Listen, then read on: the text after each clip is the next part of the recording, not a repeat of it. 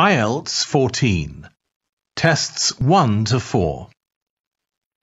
Published by Cambridge University Press and Uckles 2019. This recording is copyright. Test 1. You will hear a number of different recordings and you will have to answer questions on what you hear. There will be time for you to read the instructions and questions, and you will have a chance to check your work.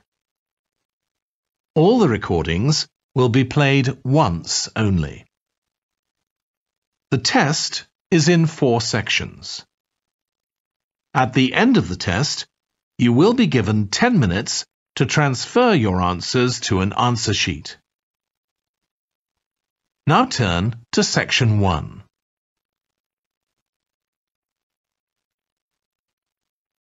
Section 1. You will hear a woman reporting a theft to an officer in a police station. First, you have some time to look at questions 1 to 3.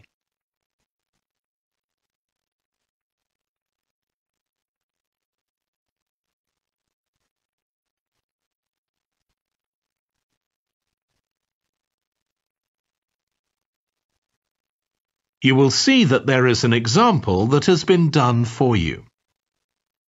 On this occasion only, the conversation relating to this will be played first. Good morning. What can I do for you? I want to report a theft. I had some things stolen out of my bag yesterday. I'm sorry to hear that. Right, so I'll need to take a few details. Can I start with your name? Louise Taylor.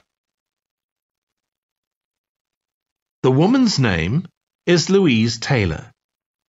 So Taylor has been written in the space. Now we shall begin. You should answer the questions as you listen because you will not hear the recording a second time. Listen carefully and answer questions 1 to 3. Good morning. What can I do for you? I want to report a theft. I had some things stolen out of my bag yesterday. I'm sorry to hear that. Right, so I'll need to take a few details. Can I start with your name? Louise Taylor. Okay, thank you. And are you resident in the UK? No, I'm actually Canadian, though my mother was British. And your date of birth? December 14th, 1977. So you're just visiting this country? That's right. I come over most summers on business. I'm an interior designer, and I come over to buy old furniture, antiques, you know. There are some really lovely things around here, but you need to get out to the small towns. I've had a really good trip this year, until this happened. Okay. So you've been here quite a while? Yes, I'm here for 2 months. I go back next week. So, may I ask where you're staying now? Well, at present, I've got a place at Park Apartments. That's on King Street. I was staying at the Riverside Apartments on the same street, but the apartment there was only available for 6 weeks, so I had to find another one. Okay. And the apartment number? 15. Right.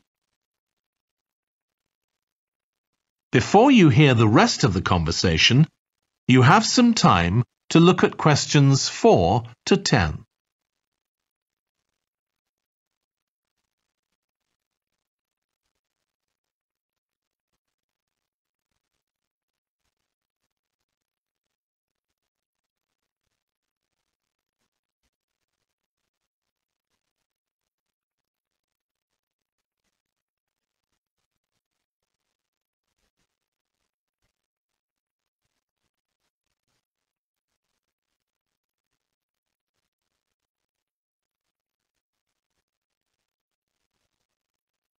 Now listen and answer questions 4 to 10. Now, I need to take some details of the theft. So, you said you had some things stolen out of your bag? That's right. And were you actually carrying the bag when the theft took place? Yes. I really can't understand it. I had my backpack on, and I went into a supermarket to buy a few things, and when I opened it up, my wallet wasn't there. And what did your wallet have in it? Well, fortunately, I don't keep my credit cards in that wallet. I keep them with my passport in an inside compartment in my backpack, but there was quite a bit of cash there, about £250 sterling, I should think. I withdrew £300 from my account yesterday, but I did a bit of shopping, so I must have already spent about £50 of that. Okay. At first I thought, oh, I must have left the wallet back in the apartment. But then I realized my phone had gone as well. It was only a week old, and that's when I realized I'd been robbed. Anyway, at least they didn't take the keys to my rental car. Yes. So you say the theft occurred yesterday? Yes. So that was September the 10th? And do you have any idea at all of where or when the things might possibly have been stolen? Well, at first I couldn't believe it because the bag had been on my back ever since I left the apartment after lunch. It's just a small backpack, but I generally use it when I'm traveling because it seems safer than a handbag. Anyway, I met up with a friend, and we spent a couple of hours in the museum. But I do remember that as we were leaving there, at about 4 o'clock, a group of young boys ran up to us, and they were really crowding round us, and they were asking us what time it was. Then, all of a sudden, they ran off. Can you remember anything about them? The one who did most of the talking was wearing a T-shirt with a picture of something. Let's see. A tiger. Right. Any idea of how old he might have been? Around 12 years old? And can you remember anything else about his appearance? Not much. He was quite thin. Color of hair? I do remember that. He was blonde. All the others were dark-haired. And any details of the others? Not really. They came and went so quickly. Right. So what I'm going to do now is give you a crime reference number so you can contact your insurance company. So this is 10 digits. 87954 82361. Thank you. So, should I contact you? That is the end of section 1. You now have half a minute to check your answers.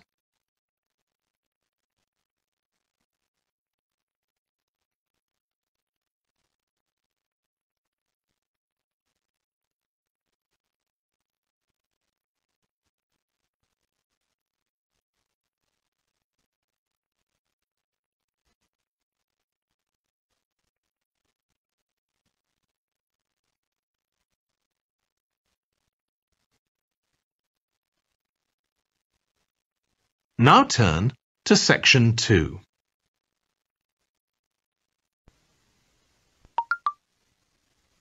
Section 2. You will hear a manager giving a welcome talk to a group of apprentices who are starting their training at the company. First, you have some time to look at questions 11 to 14.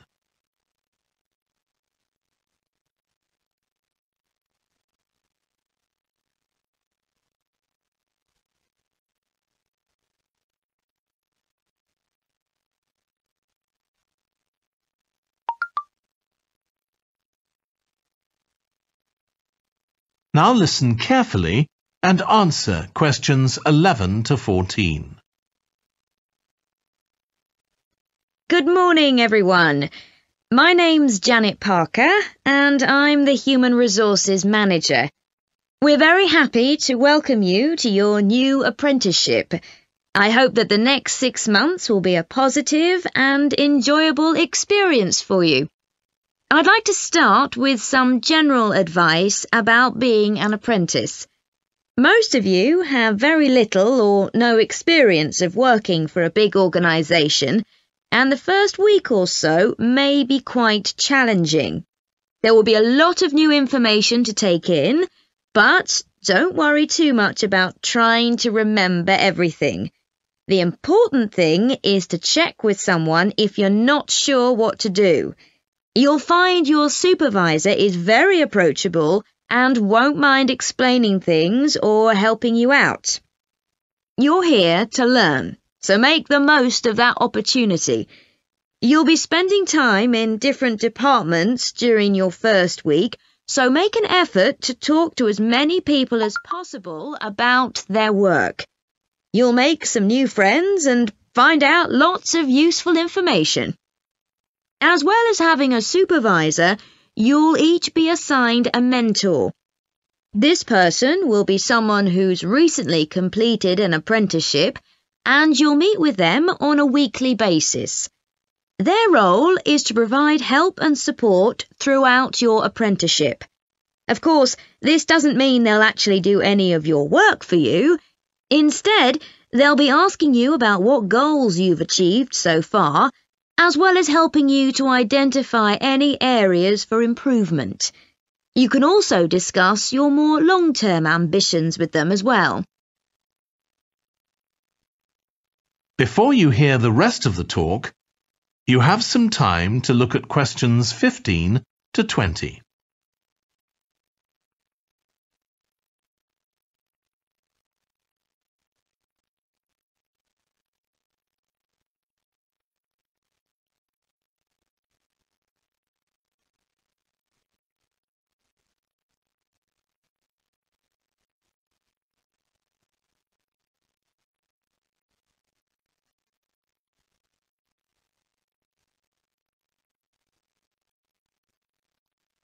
Now listen and answer questions 15 to 20. Now, I just want to run through a few company policies for our apprenticeship scheme with you. Most importantly, the internet. As part of your job, you'll be doing some research online, so obviously you'll have unlimited access for that. But please don't use it for personal use. You'll have your own phones for that. Some of you have already asked me about flexible working. After your probationary 3-month period, some of you will be eligible for this, but it will depend on which department you're in and what your personal circumstances are, so please don't assume you'll automatically be permitted to do this. I want to make sure there's no confusion about our holiday policy. Apart from any statutory public holidays, we ask that you don't book any holidays until after your 6-month apprenticeship has finished. Time off should only be taken if you are unwell. Please speak to your supervisor if this is going to be a problem. You'll be expected to work a 40-hour week, but there may be opportunities to do overtime during busy periods. Although you're not required to do this, it can be a valuable experience, so we advise you to take it up if possible. Obviously, we understand that people do have commitments outside work, so don't worry if there are times when you are unavailable. As you know, we don't have a formal dress code here. You may wear casual clothes as long as they're practical. And the only restriction for shoes we have is on high heels for health and safety reasons. Comfortable shoes like trainers are preferable. There's a heavily subsidised canteen on site where you can get hot meals or salads cheaply. Snacks and drinks are also provided, so we've decided to introduce a no-packed lunch policy. This is partly to encourage healthy eating at work, and partly to stop people from eating at their workstation, which is unhygienic. Okay, moving on to... That is the end of section 2. You now have half a minute to check your answers.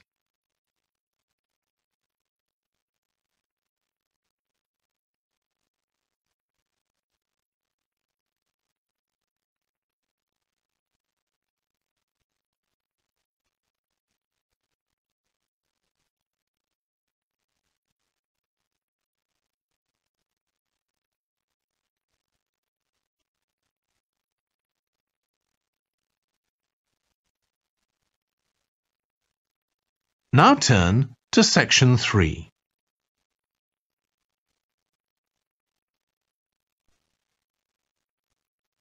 Section 3. You will hear two urban planning students, called Carla and Rob, discussing their presentation on cities built by the sea, following instructions from their tutor. First, you have some time to look at questions 21 to 25.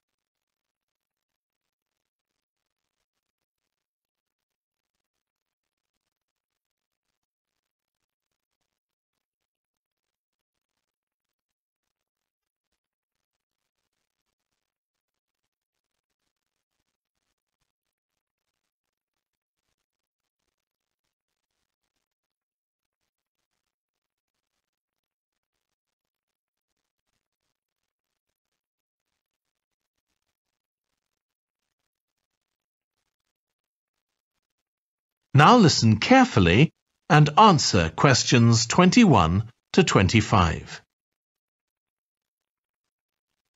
Okay, so what I'd like you to do now is to talk to your partner about your presentations on urban planning. You should have done most of the reading now, so I'd like you to share your ideas and talk about the structure of your presentation and what you need to do next.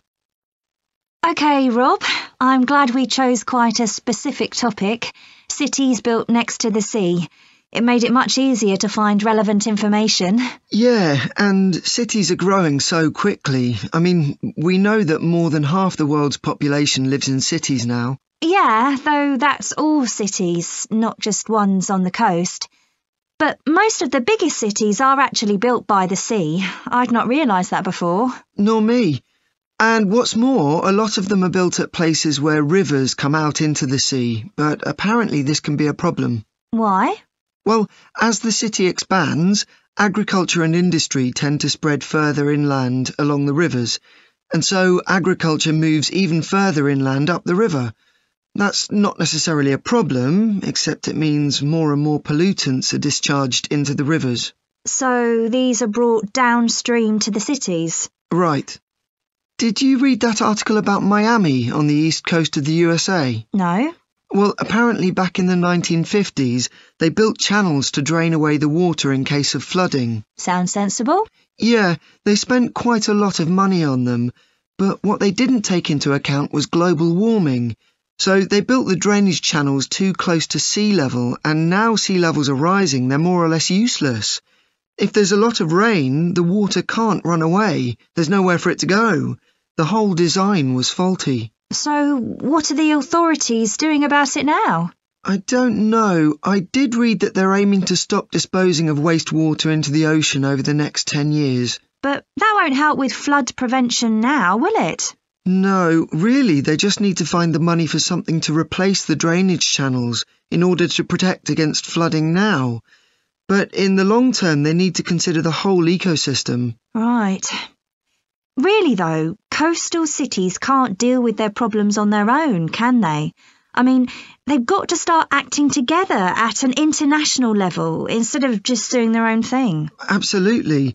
The thing is, everyone knows what the problems are, and environmentalists have a pretty good idea of what we should be doing about them, so they should be able to work together to some extent.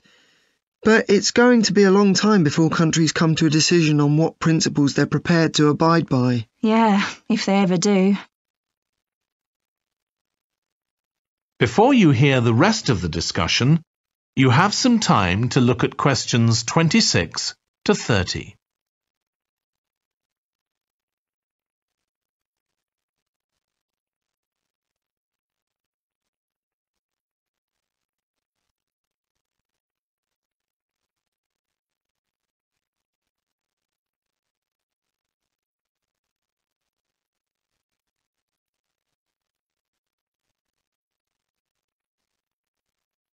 Now listen and answer questions 26 to 30. So, I think we've probably got enough for our presentation. It's only 15 minutes. OK, so I suppose we'll begin with some general historical background about why coastal cities were established. but we don't want to spend too long on that. The other students will already know a bit about it. It's all to do with communications and so on. Yes. We should mention some geographical factors, things like wetlands and river estuaries and coastal erosion and so on. We could have some maps of different cities with these features marked. On a handout, you mean? Or some slides everyone can see? Yeah, that'd be better. It'd be good to go into past mistakes in a bit more detail. Did you read that case study of the problems there were in New Orleans with flooding a few years ago? Yes, we could use that as the basis for that part of the talk. I don't think the other students will have read it, but they'll remember hearing about the flooding at the time. OK. So that's probably enough background. So then we'll go on to talk about what action's been taken to deal with the problems of coastal cities. OK. What else do we need to talk about? Maybe something on future risks, looking more at the long term if populations continue to grow? Yeah, we'll need to do a bit of work there. I haven't got much information, have you? No, we'll need to look at some websites. Shouldn't take too long. OK. And I think we should end by talking about international implications. Maybe we could ask people in the audience.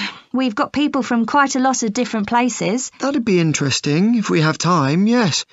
So now, shall we go on? That is the end of section 3. You now have half a minute to check your answers.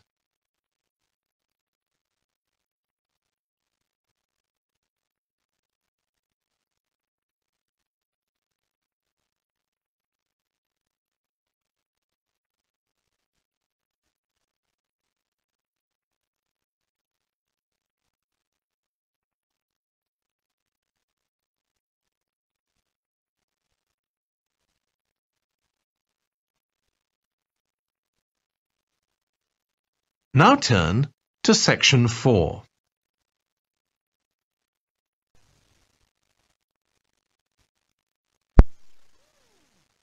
You will hear part of a lecture on renewable energy that uses the power of the sea. First, you have some time to look at questions 31 to 40.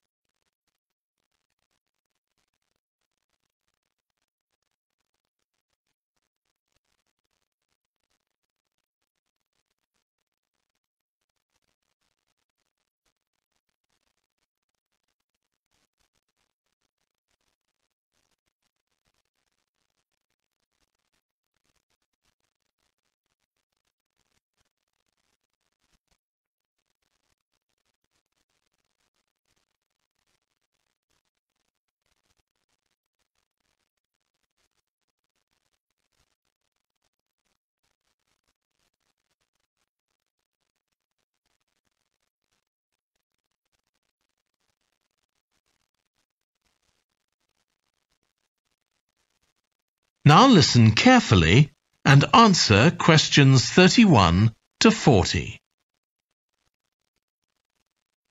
Producing enough energy to meet our needs has become a serious problem.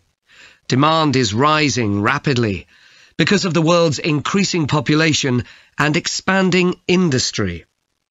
Burning fossil fuels like gas, coal and oil seriously damages the environment, and they'll eventually run out. For a number of years now, scientists have been working out how we can derive energy from renewable sources, such as the sun and wind, without causing pollution. Today, I'll outline marine renewable energy, also called ocean energy, which harnesses the movement of the oceans. Marine renewable energy can be divided into 3 main categories: wave energy, tidal energy, and ocean thermal energy conversion. And I'll say a few words about each one. First, wave energy. Numerous devices have been invented to harvest wave energy, with names such as Wave Dragon, the Penguin, and Mighty Whale. And research is going on to try and come up with a really efficient method. This form of energy has plenty of potential, as the source is constant, and there's no danger of waves coming to a standstill. Electricity can be generated using onshore systems, using a reservoir, or offshore systems. But the problem with ocean waves is that they're erratic, with the wind making them travel in every direction. This adds to the difficulty of creating efficient technology. Ideally, all the waves would travel smoothly and regularly along the same straight line. Another drawback is that sand and other sediment on the ocean floor might be stopped from flowing normally, which can lead to environmental problems.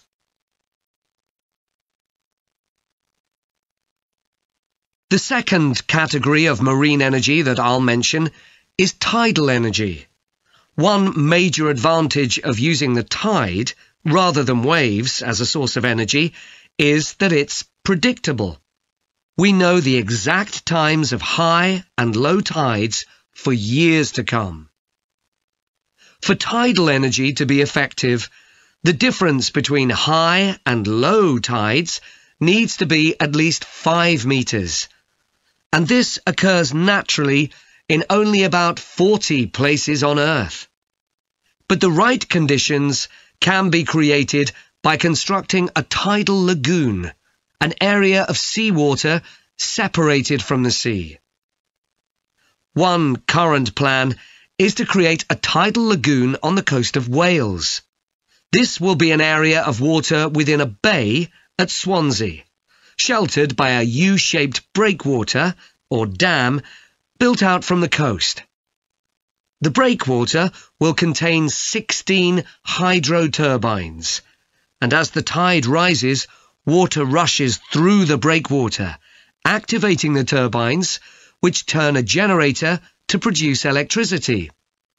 Then, for 3 hours as the tide goes out, the water is held back within the breakwater, increasing the difference in water level until it's several meters higher within the lagoon than in the open sea. Then, in order to release the stored water, gates in the breakwater are opened. It pours powerfully out of the lagoon, driving the turbines in the breakwater in the opposite direction and again generating thousands of megawatts of electricity.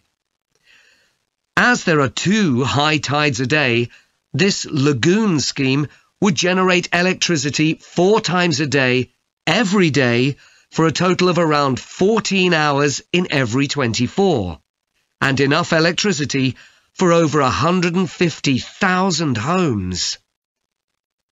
This system has quite a lot in its favour.